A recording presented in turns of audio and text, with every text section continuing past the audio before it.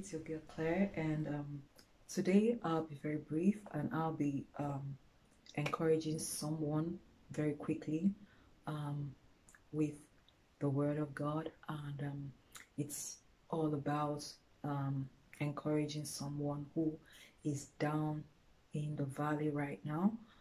When I talk about being down in the valley, I am actually talking about someone who is, at a low place, someone who is at a place where he or she is about to give up hope, where he or she thinks all hope is gone, and a place of hopelessness. So when I talk about being down the valley, so I am talking about a shallow place. I am talking about a place of despair.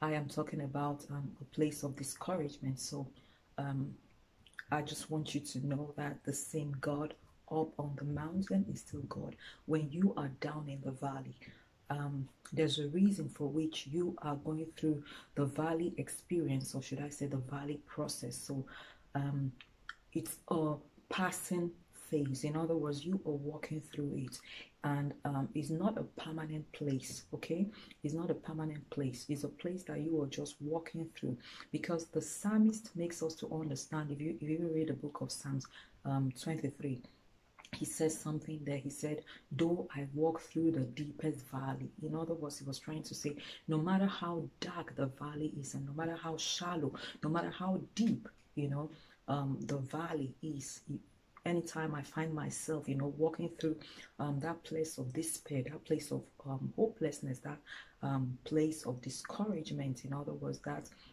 place where it seems like all hope is gone. He said something. He said, because he was actually trying to encourage himself in the Lord. So he said, even though I go through it, he made sure he reassured himself. He was trying to reassure himself that even though I go through a time of despair, a time of discouragement, a time of hopelessness, no matter how dark, the process is, he was trying to say, I know I am not alone. I am not going through it alone. Why? Because God never takes a man, from somewhere and just leaves you, at a point, where you are all alone by yourself. In other words, God doesn't just bring you to a place where you find yourself, all alone. In other words, if he took you out from, where you are and brought you into the kingdom, or into the a place of light, he doesn't abandon you. He doesn't neglect you. He takes you all the way. God never takes a man, from one point and just leaves him at the middle of nowhere. Amen. He takes you all the way. Man might take you to some point and abandon you, but God never disappoints you. He takes you all the way. So when you find yourself in that place, of hopelessness, when you find yourself in that place, of despair, in that place where you feel like you should give up, on yourself and on God, I want you to always remember this, that you are not alone. You are not going through the process alone. Like I said before, the same God with you on the mountaintop, where the view is beautiful, that same God is still with you down in the valley where the view is not beautiful. Because when you're down the valley, you cannot have a good view, from the valley place. Amen. So it's only when you're on top of the mountain that everything looks cozy and everything looks blissful and everything looks good. But down in the valley, it is a place of brokenness. Let me put it that way. It's a place, where sometimes you just feel like you are on your own, or you are going through it all alone. So you are discouraged, you are broken, you are discouraged, and you just feel like throwing in the towel. So I want you to know that it's not yet time for you to pack your bags. It's not yet time to give up on God. You are not going through it all alone. Amen.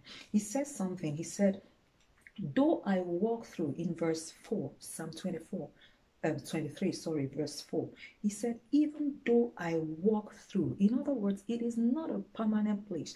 I am only going through this dark place at the moment. It is a momentary thing. Amen. It is not permanent. He said, though I walk through, the darkest place of my life, he said, I know, God, you are with me. In other words, you are still there for me. In other words, you will never turn your back on me. You were never going to abandon me in that dark place of my life. Amen. So no matter how difficult the situation is, just know that he's still with you. Amen. He says, I will not what? I will not be afraid. I will fear no evil. He said, no matter how dark that valley is, I will not be afraid, because I am conscious of the fact that you are with me, that I am not left all alone in that difficult situation, in that difficult place, place of difficulty. He said, because what? Your rod and your staff, they comfort me. In other words, you are my consolation. When I am down in the valley, you are the one who raises up my head in glory. If I am down, in the valley, you are still the one who uplifts me. You are still the one who inspires me. You are still the one who encourages me, oh Lord. He said, you are still the one who will raise me. It's just a place, a temporal place. It is a place that I am just walking through. It is a process that I am just going through. It is a wilderness experience, and at the end of the day, I will come out triumphant, because I know that your rod and your staff, they comfort me. You are my comforter. You are my consolation. You are my helper. You are my strength. So he was trying to say, no matter how low my spirit is, no matter how low, lonely I am down in the valley, he says something. He said, you will uplift my spirit again. You will encourage me. You will inspire me. You will lift up my spirit. So I am encouraging someone today, no matter where you find yourself down in the valley, don't give up hope. God, who is always there with you when everything looks blissful, when everything looks good, when everything looks like, when the view is beautiful, when everything looks so perfect, that same God is with you in that shallow place, in that ugly situation, in that difficult moment, in that difficult situation. He is still with you, and he is not only with you, he lives in you.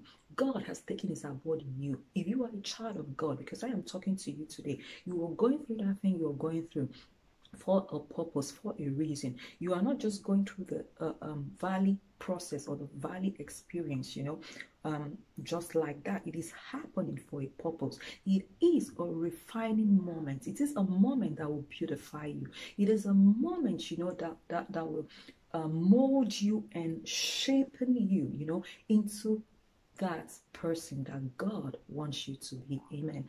I want us to quickly go to Psalm 27 also. It says something. It says, the Lord is my light. In other words, God, you're my light and my salvation. You are my saving grace. You are my strength. You are my shield. You are my deliverer. You are my fortress. He said, whom shall I fear?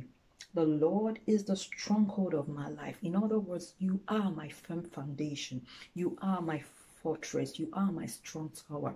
With you, oh God, I am confident of this very thing, that everything will just be fine. He said, the Lord is the stronghold of my life. In other words, you are a place of refuge, oh God, to me. For this reason, I will not be afraid. I will not fear, because I know you are always with me. So I'll be rounding up by saying, whether you are down in the valley, whether you are up on the mountain, the same God up there is still the God down there. The God of the day is still the God of the dark. So no matter how dark the valley is, be rest assured that the same God who has been with you when you were in the light will still be the God who will lead you in the dark. Amen. God never leaves you and turns his back on you. He leads you all the way, and he is taking you somewhere. Where you are right now is not a permanent place, okay? Down in the valley, that's not where you belong.